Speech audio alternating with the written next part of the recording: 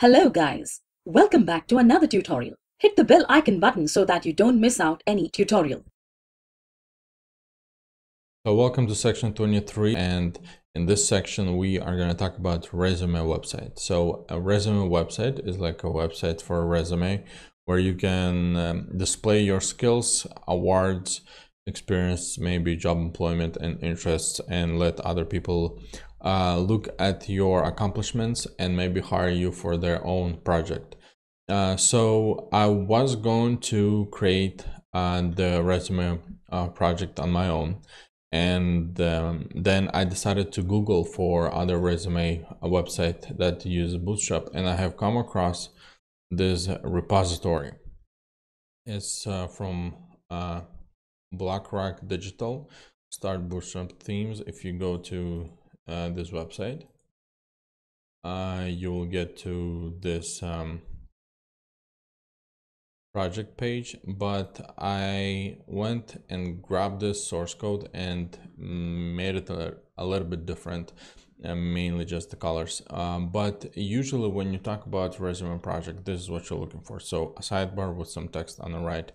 And I decided not to recreate the thing that is already created and just to go ahead and use this source code. But if you look at this source code over here, we have in SCSS folder. So if you open that up, we have some partials and this resume.scss. And this resume.scss works like an index file inside of our project. So I did not really like this project structure, so I grabbed the code and plugged all of those partials inside of our project. So this is how our project looks like.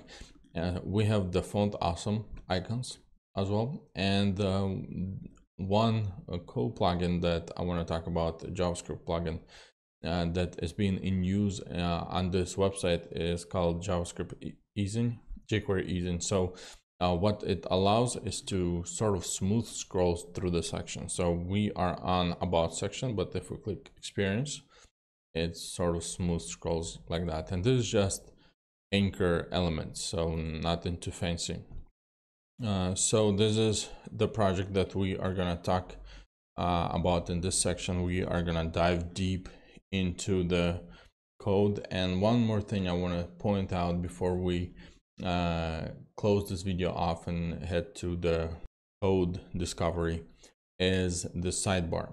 By layout, it looks very similar to our admin web page, but not really, because if we inspect it in a mobile version or the tablet version, we have this regular nav bar. But if we get to a water screen, we have this sidebar. So this is actually a nav bar stacked vertically. So we are going to talk about that as well. So in the next video, we are going to talk about many things, including HTML, CSS, and some JavaScript regarding this project. And hopefully you're going to learn a lot from this project, and see you in the next video. So in this video, we are gonna dive deep into the code of the project. And first off, I just wanna show you my SCSS and how I did the partials.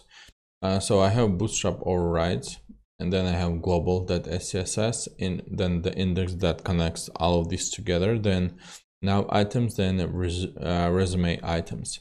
With index.scss, I have all of those plugged in. This is just Bootstrap overrides, and again, I just parted those partials inside of here. And global SCSS with some global styles, and now items and resume items. For resume items, I went in and add the BEM naming convention over here and over here, so keep that in mind. I went into index.html and looked for example, resume section item date, because it's like inside of it's inside of the resume section item right here. And then resume item has the content and the date, so two of those siblings. So that's that. And one more thing I want to talk about before we start going deep inside of the code is if we go to gulp file.js, I have this Jquery Easing.js. And Jquery Easing is this option that allows us to scroll smoothly from section to section. Actually, very handful and useful, handy and useful library that you can have and use on your project. So as you can see, I'm getting it from node modules and it's inside Jquery Easing. So the simplest way to get it is to go npm install Jquery Easing, and I will go ahead and do that. Once again, I will copy this and stop my gulp and type in npm install Jquery Easing. And I already have this Jquery Easing. I'll just go ahead and it will check for all of the files and if they're current version and so on. And here we have the layout of what we got. So we can then go into cd node modules and go to Jquery. And if you tab once or twice, it will give you whatever options you have. So we have a Jquery folder and the Jquery.easing folder. So I will go ahead and navigate into that. And then if we go and do ls, this will tell us all the files. So I just went and added this Jquery.easing.js.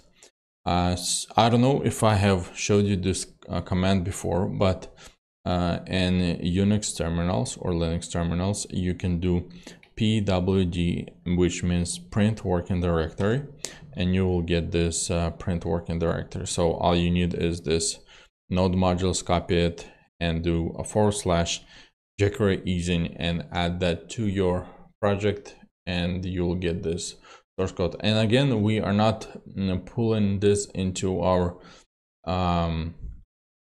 JavaScript vendor because we are not going to change any of this. We're just going to use it as is. And for the rest of the JavaScript, if we head over to JavaScript folder inside of the source folder and head to main.js, I just went and copied this whole thing, so it's over here. But don't forget, if you made any changes to Go file, you need to do this function gulp scripts, and that will compile all of the JavaScripts files into one file.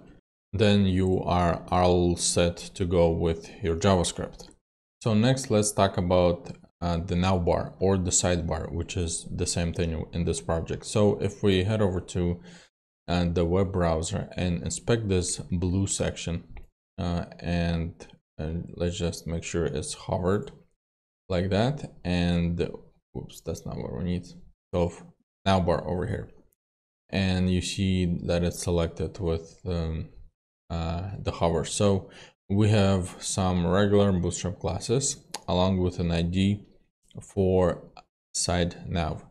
So let's go ahead and look at that ID inside of our parcels. To do that, head over to nav items, and we have the side nav over here and side nav over here. So this is just regular spacing and options for like font weight and outline color and stuff like that. But below we have the min width 992 pixels. So, and then we have this width of sidebar base width, so it's a variable, and height of 100% viewport height.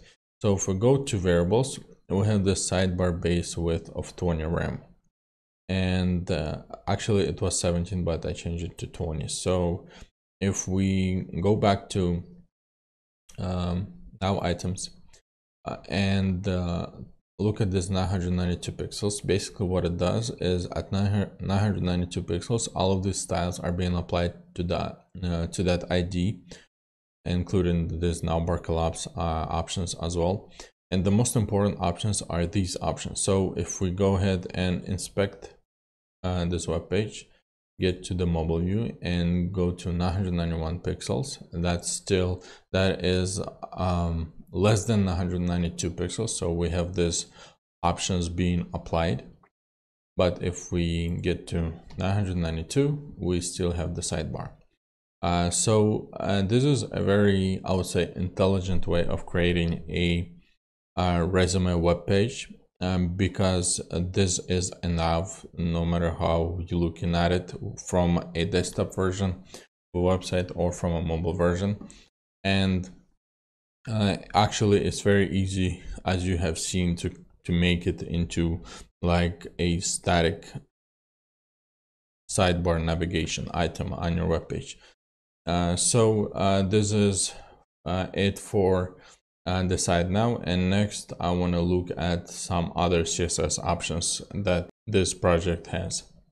Therefore, let's head over to mixin.scss, and we have two mixins over here, one for body font and the other one is for heading font. And both of them are font families, and the font families come from Google APIs, for fonts from Google APIs. So that's that. And to include them, if we go to global.scss, we have this include body font. So that's how you include the mixins. So that's about it for this project. There is not really much more that I want to cover, besides the fact that we have already covered. If mainly like the rest of the web page and the icons and the text is all pretty simple, is pretty straightforward, and I just don't want to waste your time on that. Thank you for watching. Don't forget to subscribe to the channel. If you like the video, do give us a thumbs up and share it. Also check out amazing discounts and offers on our premium courses in the description below.